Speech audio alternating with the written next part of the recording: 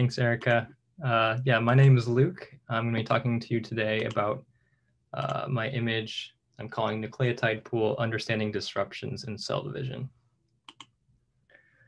So one of the primary goals of biology is to understand how cells function and how their functions are regulated. And one window into this is looking at the cell's genome.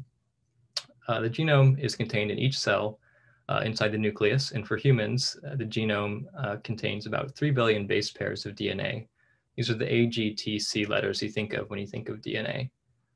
These base pairs are organized into functional units called genes. And about 20,000 of these genes are what we call protein coding genes.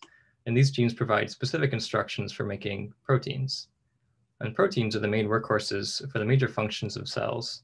However, for many proteins, the full range of how they work inside cells is not really well known.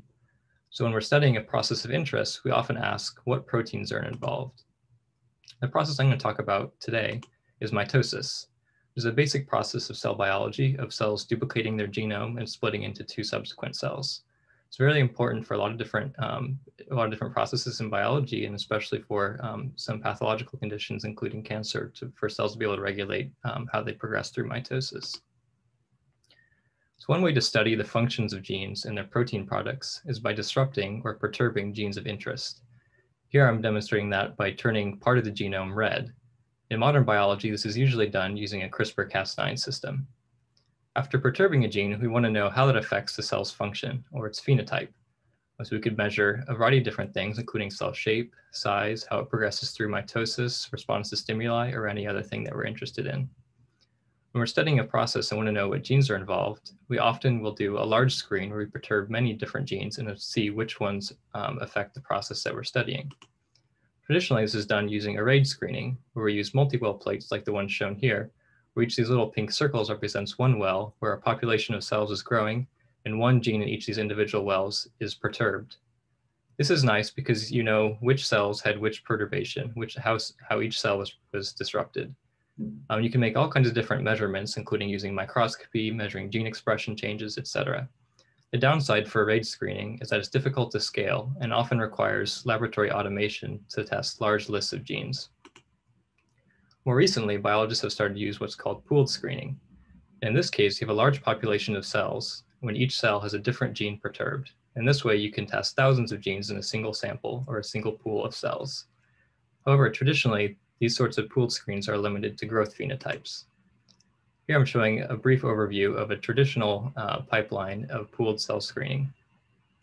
In this case, the phenotypes that you can measure have to be linked to how fast cells grow in this specific condition.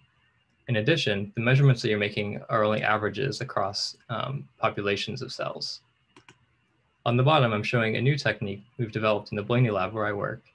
In this case, the cell phenotypes are measured using microscopy. And after measuring the cell phenotypes, we use a process called in situ sequencing, where we sequence in place in each cell a DNA barcode that tells us which gene was perturbed in each individual cell.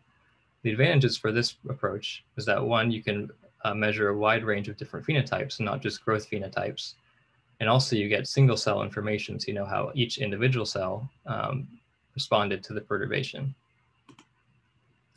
Here I'm showing an image one out of thousands of images from an optical pooled screening experiment I recently did. Here in magenta, I've shown the nucleus of each cell, and green is a stain for tubulin, which is a structural protein involved in mitosis. So what we can do when we have lots of these images of individual cells, we can identify cells with phenotypes of interest. Here I'm highlighting 4 cells that happen to be in mitosis when I fix them, of varying structures. Some more normal, like in the bottom left, and some much more perturbed. However, we don't know from this image what gene was perturbed and why that causes cell to not progress through mitosis normally. This is where the in situ sequencing data comes in. So in this image, each of these individual colored dots represents one read of the in situ sequencing data. And the color of the dot tells us which DNA base was in that position for the DNA barcode.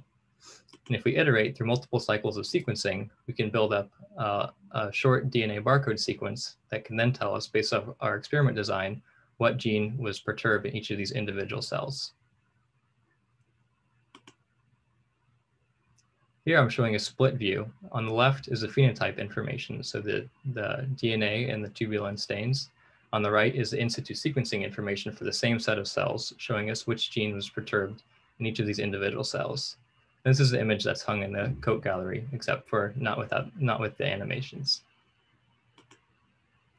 With that, I'd like to thank the Blaney Lab where I work, and especially my advisor, Paul, and then in addition, Avatar, David, and Becca, who originally developed the optical pooled screening approach. And this mitosis project in particular has been a close collaboration with Ian Cheeseman and Quan Chung Su in their lab at the Whitehead Institute.